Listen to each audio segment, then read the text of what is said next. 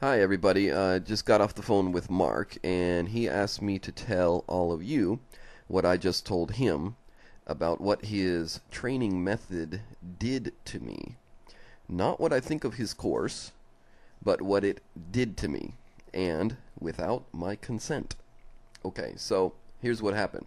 Mark doesn't actually really know anything about how to put a video on a website or any of that kind of thing, so I helped him with the technical stuff for his Russian training program. And here's the scary part, though, right, about this thing. This, it's a monster he has created or something. I put up the videos and the images on the web pages, and I have to actually, watch the videos and stuff and the pictures and make sure it all works, listen to the MP3s to test them. Here's the thing. I didn't have any interest in actually learning Russian. I'm just helping him out with the site.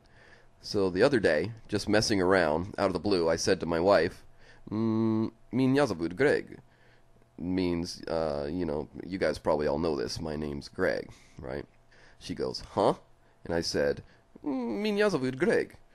And I said, you ought to know that by now, you're my wife, for God's sakes. And she says, what in the world was that?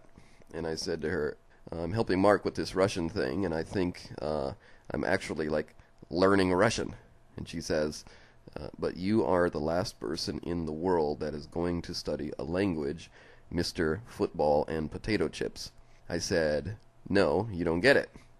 I didn't say I'm studying Russian. I said I'm learning Russian.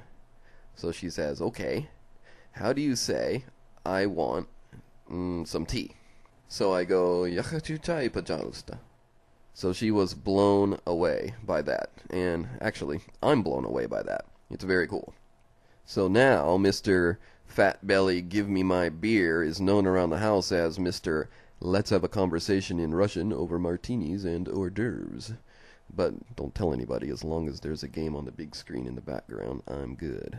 So Mark's thing, the Russian accelerator method, or whatever they call it, it literally forced Russian language into my brain. I didn't want Russian language in my brain, but there it is now, and that's what happened. If you're interested in Russian, you're probably going to want to check this thing out. It works, whether you want it to or not.